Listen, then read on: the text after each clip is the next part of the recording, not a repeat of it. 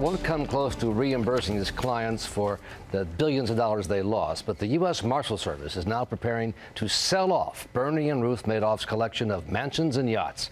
And first up is his $7 million oceanfront estate in the fashionable Hamptons on New York's Long Island.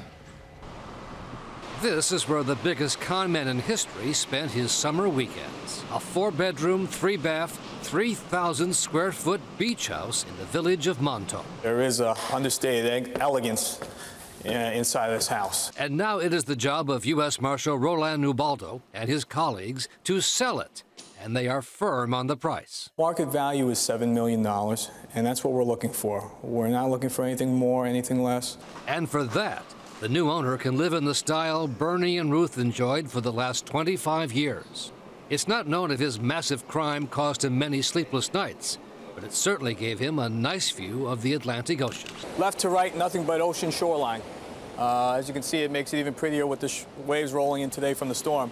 But this is the view that they own from the master bedroom. Madoff's neighbors along the beach include Ralph Lauren and Robert De Niro and some of his own multi-millionaire victims.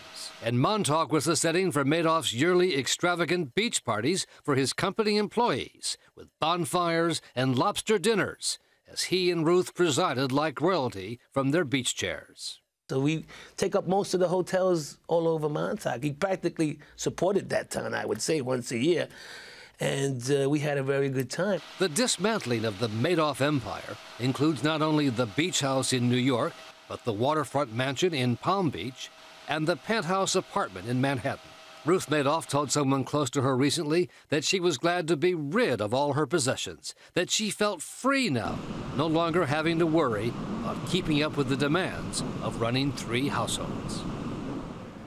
And Ruth is not just losing her 3 homes. Much of her jewelry and their art, even their Steinway grand piano and silverware, will be up for sale by the U.S. Marshals, who now become real estate agents, Robin. But as you said, not even coming close to reimbursing those that were cheated out of their life savings. Indictments coming up this week?